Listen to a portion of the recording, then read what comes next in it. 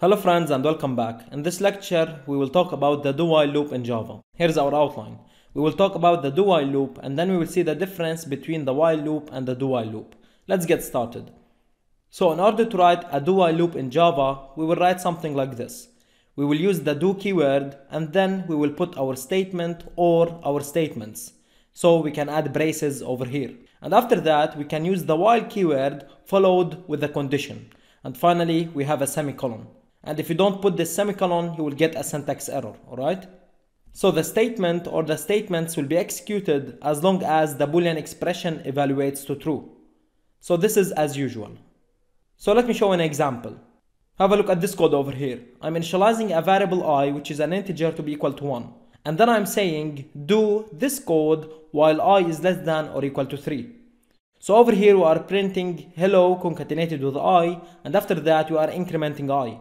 And as you can see, I starts from 1 and it ends at 3. So this loop is going to run 3 times. So how does this work exactly? First of all, we are going to execute the first iteration regardless of the condition.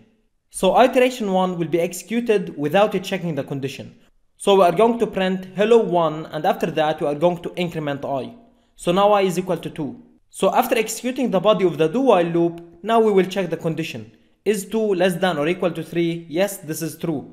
So we will execute the second iteration. We will print hello 2 and then we will increment I. So now I is equal to 3. So now we check the condition. Is 3 less than or equal to 3? Yes, it is. So we'll execute iteration 3. We will print hello 3 and then we will increment I. Now I is equal to 4. So is 4 less than or equal to 3? No, this is false. So we are done executing the do while loop. So what's the difference exactly between the while loop and the do while loop? When using the while loop, we check the condition and then we execute the body of the while loop if the condition is true. But when using the do while loop, we execute the body of the do while loop and then we check the condition and we will keep executing the body of the while loop as long as the condition is true. So the execution happens first. So have a look at this code over here. I'm initializing a variable I, which is an integer, to be equal to 100. So if you have a condition I is less than or equal to 5, this condition is false, right? So now look at this. I'm saying while I is less than or equal to 5, execute this code. So first of all, we will check the condition. Is 100 less than or equal to 5? No, this is false. So the body of this while loop will never be executed. So over here we have 0 iterations. Now let's see the same example, but now let's use a do while loop. So as we said, we will execute the first iteration and after that we will start checking the condition. So we are going to print hello 100 and then we will increment I. So I is now equal to 101. So now let's check the condition. Is 101 less than or equal to 5? No, this is false. So we will stop executing the do while loop. But in this case, we have 1 iteration, right?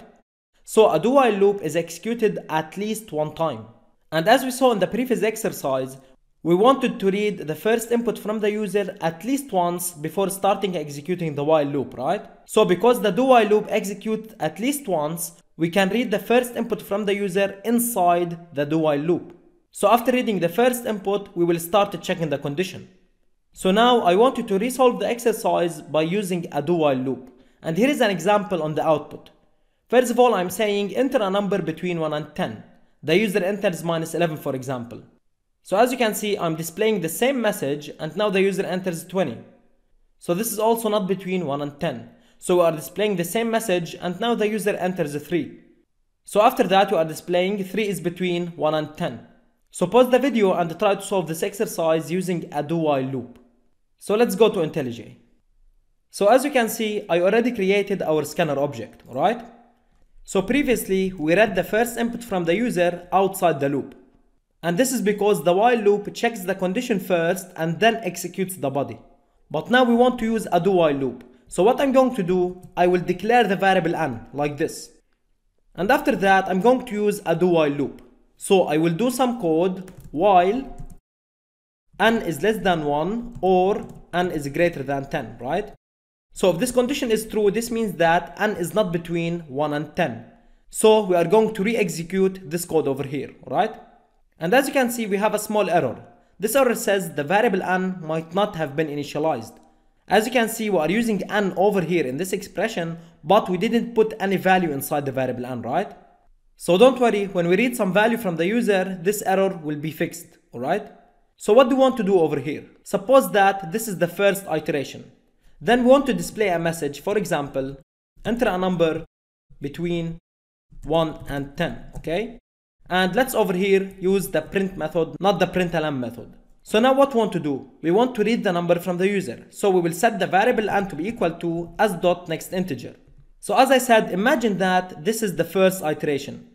So we are going to read the first input from the user, and after that we'll check this condition.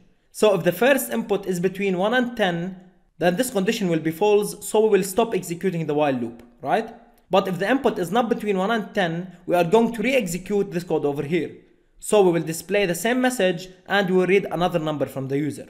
So this is it. Now after executing the do while loop, n will be a number between 1 and 10. So let's display, for example, n is between 1 and 10.